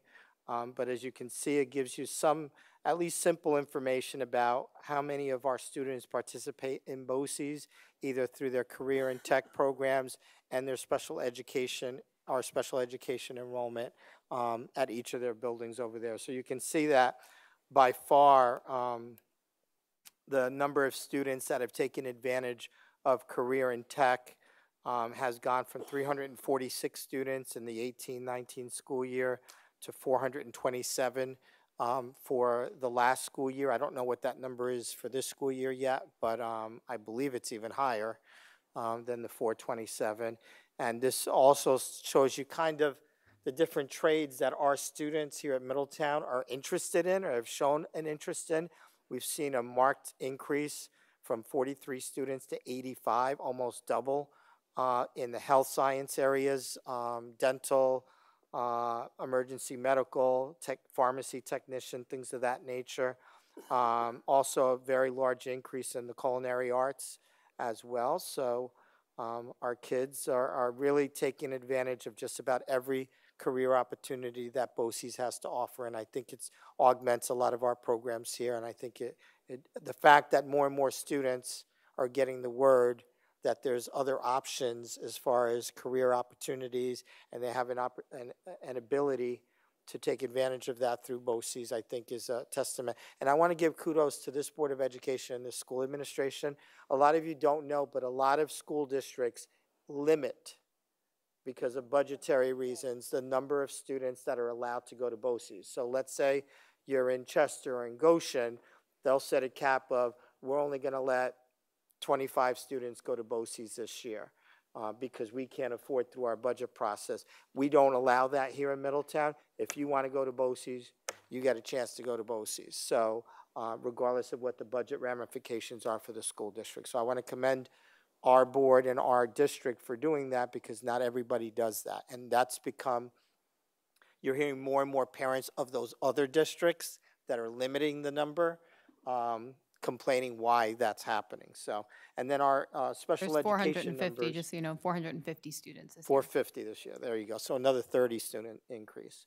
And then our special education programs over the years has stabilized, which is a good thing when you think about it, because they're either here within our own, like my son used to take advantage of, and those that are at BOCES are definitely, you know, in programs that we just can't offer from a monetary standpoint. In other words, if you have, let's say, a blind student, there may only be 2 in Middletown, and there may be 3 in Newburgh and 5 and whatever. So that's why there's a program in BOCES for those students, because all of the districts can take advantage of it, where it would be difficult for us just to educate 2 students that fell under that particular disability. So hopefully this is helpful as we make our decision moving forward for BOCES. I have a quick question I want to ask Mr. Estrada. If you could tell me a little bit about, or us, a little bit about these 2 programs where a great deal of our students are attending, the Raymond Kramer program and Strive. Why are those numbers, or what is, Sorry. Those are different. So each of these buildings houses different special education programs that are specific for students. And the Strive program is one that is specific. I think that was one actually that my son took part of in early on in his life. And you see a lot of autistic kids, high functioning autistic kids that are getting more and more involved with what happens is you start off in a small classroom, and then they'll test kids out at lunch with other kids, because typically a lot of kids have a lot of sensory issues. They don't want to be involved so it's kind of teaching them to start mainstreaming more and more, in the hopes that eventually they go back to district and they're not traumatized by, you know, heading into a cafeteria with 300 kids, you know, stuff like that. So all of these different programs have different types of disabilities involved to them. They specialize in them. and are these 2 programs here, are they more local, or, because I know I know some autistic students, and they have to travel quite a bit of a distance to actually receive the services. So. Yep, and I know Superintendent Creedon probably has more knowledge on it than I do, but very similar to how we would send somebody to BOCES to share in the service with other districts, the same thing bodes well for BOCES in general. And then there might be facilities, you know, it's unfortunate, there are some facilities where it may be an hour or 2 away. Yeah. The Raymond C. Kramer, yeah, those 2 particular programs where we send the most students, which is why you see that high number, because those are Goshen programs, so those are local. Okay, oh, that's great. Yep. Pastor, I had a couple questions. One statement. I'm disappointed to see that in construction, our blue-collar workers, there was a significant decrease there. Yeah, and I noticed also in security and law enforcement was down big time. The construction decrease, though, is because we opened up a graduation pathway here. This is brand new this year here, and they're actually using the construction site at Twin Towers Middle School as part of the programming. So it's because we opened a brand new graduation pathway. Don't go away. My other question has to do with my favorite topic, OM. I see that they do support services. Is any of our cost BOCES aidable for the Odyssey of the Mind? Yes, and they provide like a technical assistance. So they coordinate really all of the Odyssey of the Mind coordinators and coaches for the region. Thank you. All right. Ms. Romero. We had our next Diamonds and Pearls event scheduled for 4/10 during family night, but due to the many events we have going on that night, simultaneously, we have decided to reschedule. Please stay tuned for the next, for the new date. I want to congratulate all of the award recipients. Alana, she did an amazing job. Alexandria, beautiful poem, and they're both very talented. Lastly, I want to say that I am very proud to be part of this board because it is a true representation of diversity, equity, and inclusion, and most important, a representation of the scholars who attend our district. Everyone on this board is passionate, dedicated, and committed to the success of all the scholars who do attend here. That's it. Thank you. Thank you. Ms. Bison. I have nothing to report, Pastor. Thank you for the opportunity, though. Thank you. Ms. Blumenau. Mrs. Blumenau. I just want to say thank you to Pastor Williams for your bold leadership and support and dedication to our district. Thank you. Thank you. Mr. Rett. Yeah, I want to take the time to commend our team efforts as well. Again, as Ms. Romero stated, you know, there's a collective cohesiveness here where we respect one another and we have a goal of supporting our students first. Again, I also wanted to commend the artistic presentation here today. It was just totally awesome, to the point where I'm wondering, is it possible we can get our hands on some of them pieces? I would love to have some in my living room. There's some really nice pieces. Right, some copies. Thank you. If one's missing, we know where we're going. Mr. Perino. Thank you. Thank you, Bishop Williams. You know, I'd like to also thank you for your service to this district and to the community. And although Mitch Williams is not here tonight, it's difficult to think of too many people who have done more for the youth of this district, whether conducting various tournaments or coaching or whatever. So, Mitch, you're not here tonight, but that's my thought on this. For the past year and a half, I've been beating the drums on reading, the importance of reading. As a matter of fact, I've written to a number of the legislatures and to members of the state ed department, not as a board member, but as a private citizen and a veteran educator, spent many years in education. And apparently not because of me, but there must be an outcry on this because, as you know from last week, the governor has put money into reading at the local levels, and we had an excellent presentation on the all-in night on reading. We're also partnering with through our library. Ms. Adamo has met with Bridget Manigault, who's excellent in through our library, Mrs. York, I believe. Another interesting point is that SUNY at New Paltz is now offering a micro-credential in reading. And they have obtained a grant for $6.37 million from the IBIS Foundation to support this. And this program was featured in the New Paltz Alumni magazine. Very, very, seems like a good program for members of the staff. And no matter what reading method you use, and now we seem to be going from whole language to phonics, but also a combination, none of it is going to be, they're not going to be successful unless parents get involved. Parents must read with and to their children.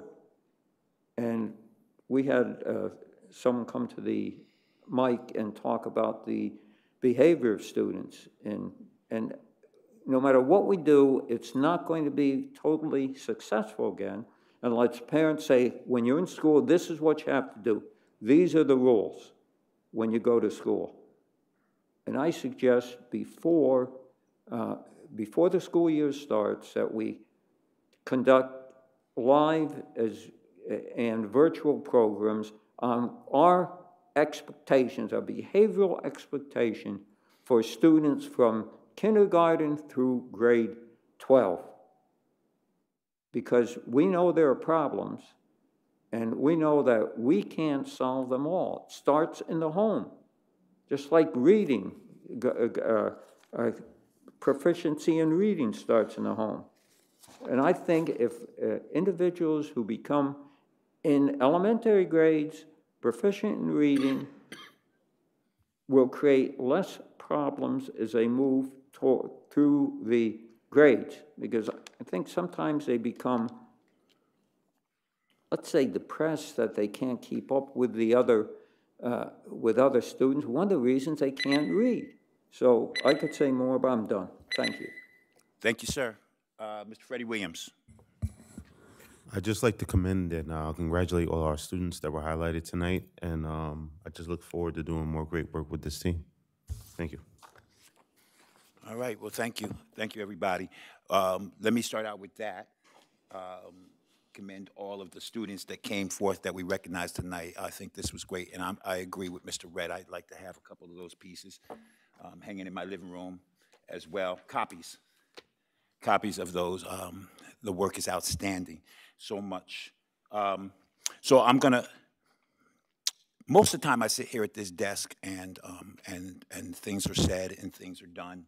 I don't say a lot. And a lot of times, you guys know, over the years, I let a lot of things roll off my back. I'm a big boy. I'm a big man. I'm a grown man. And I can handle certain things. And it's without question that there's going to be people that disagree with you, people that don't always understand. I appreciate, you know, the words that you just said. I appreciate that. Not necessary though. Even though I do appreciate it. I have no problem with people who disagree. I have no problem. We're not always going to be in agreement. And so most of the time I don't address certain things. Over the years, you know that we've sat here at this table and a lot of things have been said. I've let it roll off my back and I haven't said anything, and we've kept moving because I'm here for the kids. I'm here for the children. I'm here for the community at the end of the day. But tonight I'm going to address this because it's one thing to disagree. It's another thing to be disrespectful. And I'm a grown man. Anybody that knows me in this community, anybody that I've encountered that we've had disagreements, I've never treated you with any disrespect. We run into each other into a supermarket. We run into each other in the street. I have always treated you with respect. Disagree or not, we're still neighbors. Tonight was disrespectful at best, cowardless at worst. The reason I say that is because it's one thing to say some things to somebody when you don't know what I think, you have no idea of what my thoughts on the subject are, and have never had a conversation with me about it. I have always been accessible to anybody over the years of service here and even prior to that for discussion. With that being said, I'm not mad. I'm not mad. I'm disturbed, a little upset, but I offered the opportunity to the gentleman that came to the mic. He's not here now. I'll never say anything negative about him, but he's not here now. But I offered the opportunity to sit down and have a discussion. Let's talk, because I'll be honest. We could disagree, but what was said tonight was personal. It was personal. And I know that because I'm a preacher, because I'm a pastor, everyone thinks that, you know, there's certain things you can say. And maybe my response, some people might think that's weakness. I'm a preacher, but I'm not no punk. I stand behind what I say. I stand behind what I do. And I serve a greater God than any of this nonsense that people say and things that are done. My integrity and my character is something that I've stood behind my entire life, my family, and will continue to stand behind. Grace says, let's talk the real. Grace says, thank you. Can I have another 30 seconds? Is that all right with everybody? I won't take it unless you all say. Grace says, let's sit down and let's talk. I'm not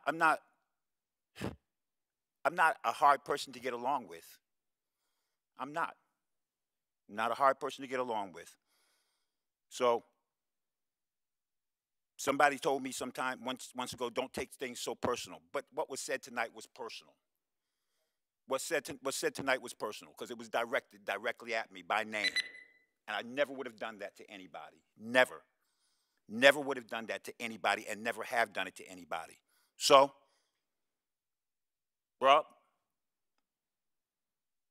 I know you'll get the message. I'm not going to invite you to my porch. But if you want to sit down and have some coffee and have a conversation about what happened tonight and what's going on and find out what I really think, then let's do it. You're my neighbor. And we've always been able to talk about things reasonably, whether we've disagreed. I would never stand up at a time and attack somebody when you're not allowed to respond. So that's my response tonight. Thank you, everybody. We continue to do the work. That's all we're going to do. We're going to continue to do the work. There's a lot of work to do. But we continue to do the work. Thank you. Can you read this? Who gave us this? Those come from Jillian. Oh, okay. From the workshop. Thank you. All right, thank you. From the workshop. Mr. Bison has motioned to adjourn. Seconded by Mrs. Blumenauer. All in favor? Aye. Opposed? It so passes. We're out. Our next meeting will be when? April 4th. April 4th. We'll see you then.